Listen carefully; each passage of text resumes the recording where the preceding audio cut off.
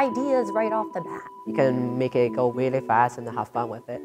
I find that I'm constantly surprised and constantly impressed. Some cups and maybe some bowl. 1, 2, ready, and. I couldn't ask for more. I'm blessed to have him in the classroom.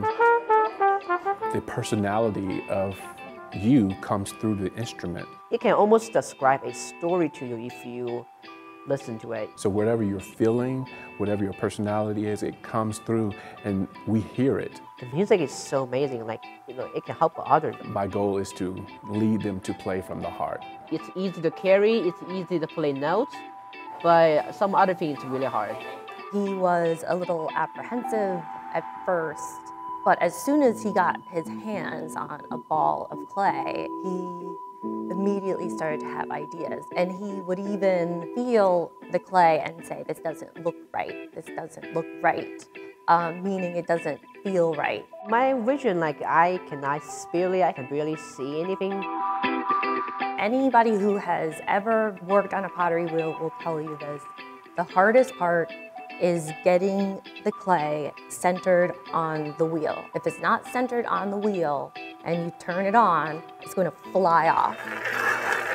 Like if you center it, you have to remember that point. And if you forget, you have to redo it. The first step is to get it centered, but he can't see where the center is. I'll just center it for him, and then he can learn the rest. One day, I walked back into the room where the wheel is, and he had it centered, and he was working with it. And I said, Will, how did you do that? And he was like, oh, it's pretty easy, actually. I just realized, why can't I just put my hands on the side of the wheel so I can keep my hands still, so I can know if it's centered? Because since I cannot see, I can feel it. He's got a very well thought out plan as to how he walks his fingers to the center of the wheel before he makes the decision to center it.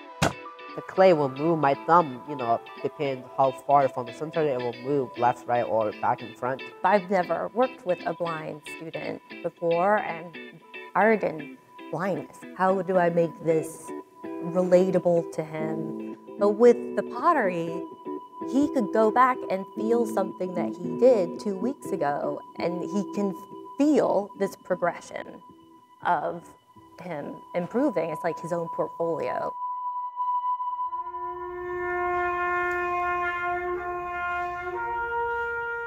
Very talented player. He's a great asset to our program. Long as I can play on the instrument, I'll remember it. What he likes is for me to play it on an instrument and then record it. My teacher will send me the email with the recording on it, so I can listen to it and practice on my trumpet. And he's able to learn it at his own will. I'm so amazed because some things that he doesn't have learned, I could play it in class and he catches it almost immediately. Will, that's gonna go E, E, F, D, E. He's able to play a C when I say, I need this C. There it is. He knows exactly where it should go, whatever one I'm asking for. That's amazing. Doesn't matter what instrument, as long as I can play it, I will remember it always. With marching band, he did march with us. So the students were great with leading him. One of my friends, she's really smart, and she thought about, since I'm really good at hearing, so she and other friends has a jingle bell bracelet on their wrist. She would jingle her wrist, and he would be able to hear that and go in the direction that he should go, following her. So they're kind of like a compass thing. So when I hear the jingle bells, I know where I'm at. How do you hear a bell through all that cacophony of not just the band playing, but people are talking? He could just hear a little jingle bell? That's amazing. He's able to hear it. I think he's just that much more alert because he can hear everything. He hears everything.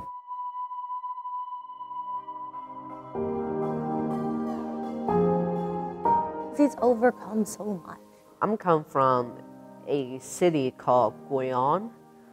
And I think that's in the middle part of in China. He was adopted as a teenager. I'm supposed to age out at 14. So you can either choose go out of the world on your own or go back to the orphanage. Moved to a completely different culture, a new family, a big family, and he fits right in. He did not speak English at all. It's hard. It's really, really hard. Absolutely inspiring, because he could have easily decided, I can't see, so this isn't for me. But he did. He almost feel like a Play-Doh, but it's better. He is an amazing teacher to what a positive attitude can do for you. I really just want to say, visually impaired, or do you have any problem with your body or what? It's not mean you cannot achieve what you want. There's definitely a way you can achieve your goals. Just don't give up. You never know when you're actually going to achieve it.